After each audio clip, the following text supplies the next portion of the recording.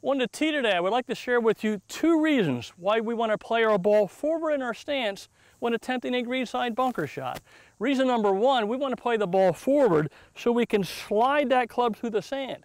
If we play the ball too far back in our stance, that creates a very sharp and steep angle of attack.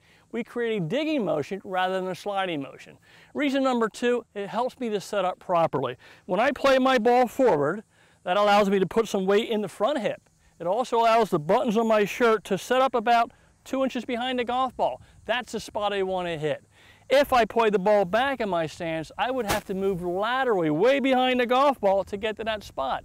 We don't want to move laterally in the greenside bunker. So let's give it a try. Ball forward, club face open,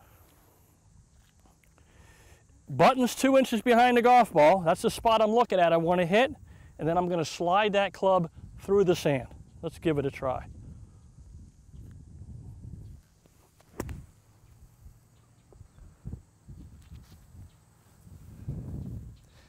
Well, I think we'll take that one. Hey, if you want to hit a high and soft bunker shot, please play your ball forward.